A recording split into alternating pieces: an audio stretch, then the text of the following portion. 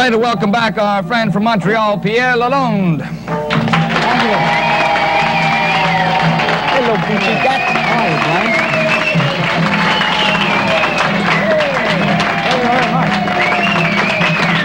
We had a lot of mail about the Pierre Lalonde. Now, so far, the big thing isn't your last name. So far this week, it's the first name. So we figured that we'd find out a translation. Pierre, I think, is Peter. Peter, that's right. So Peter, Pete. That's pretty American. Yeah, that's easy. Easier than Pierre. Did everybody like Peter? Yeah, great reaction, yeah. Well, we'll write it down and consider it.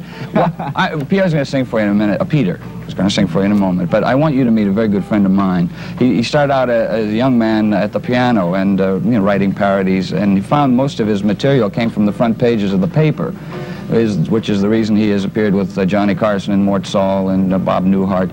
But interesting enough, when he worked clubs, he was booked into the Shoreham Hotel in Washington, D.C., for a usual 2-week engagement, and everybody in Washington loved him so much that he was held over for 6 years at that as a bellhop. But he worked the room occasionally, and it's our room that he's going to work tonight. Would you say hello to my good friend Mark Russell?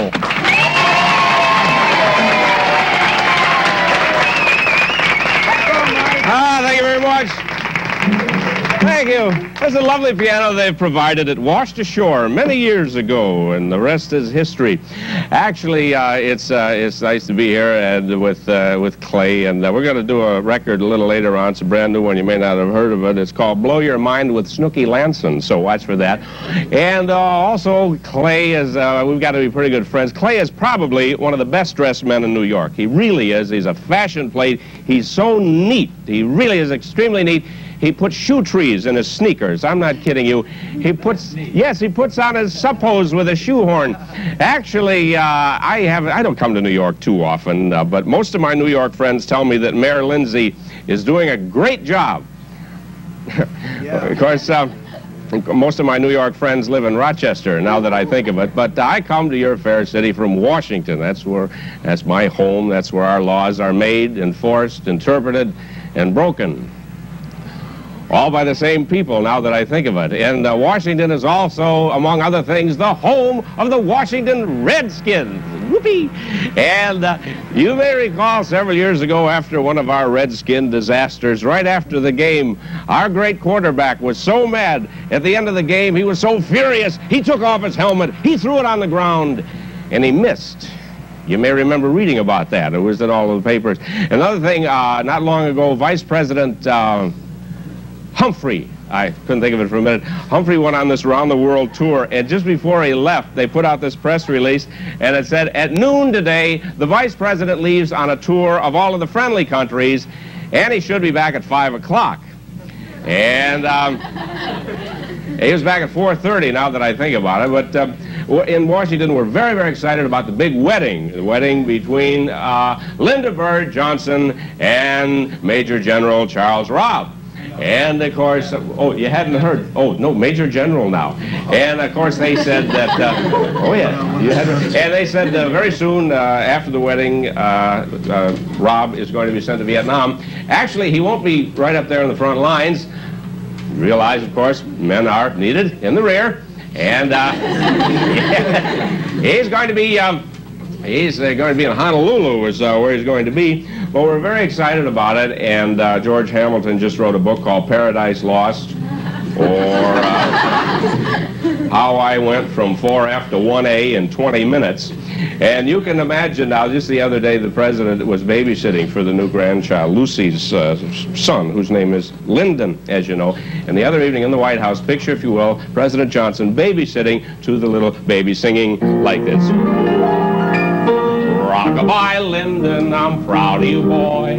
I'll look to the future with tidings of joy. You'll be my successor eventually, competing with dozens all named Kennedy. Perhaps you'll be working in some other way. In 25 years to your grandma I'll say, did you hear about Lyndon? I'm proud of that boy. Tomorrow his squadron is bombing Hanoi.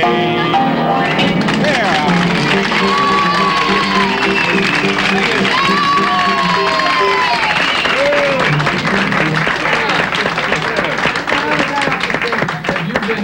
invited to the wedding, since, you know, you've entertained presidents and been in the wedding? Well, I went to the last one, you know. I went to when Lucy got married, and what a fantastic wedding that was, of course, was completely covered by radio and television. Huntley and Brinkley were in the choir loft.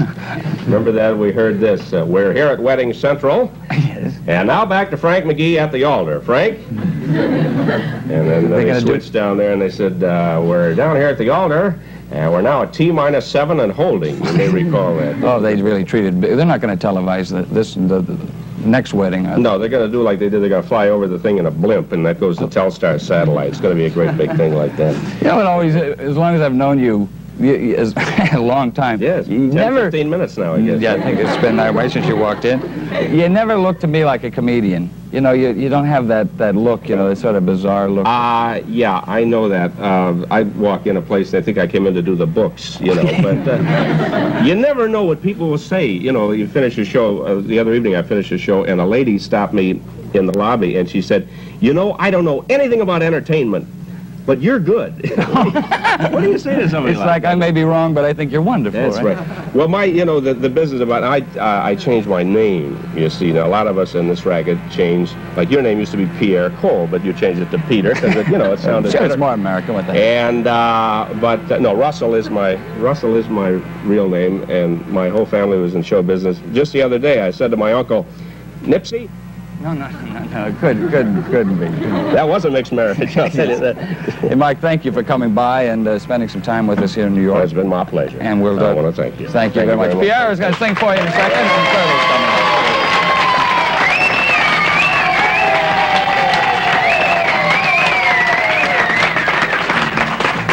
Did you meet Pierre? Yeah. Oh, excuse me. Yes, Pierre is going to sing. We got the turtles coming. It's all right. Come in here. You got the electric razor there? No. Place This is a brand new idea, and it's a great idea for gift giving around the holidays. It's a brand new electric knife sharpener and can opener, well, the whole works, from Universal by General Electric. Watch this, and we'll be back with Pierre. Peter.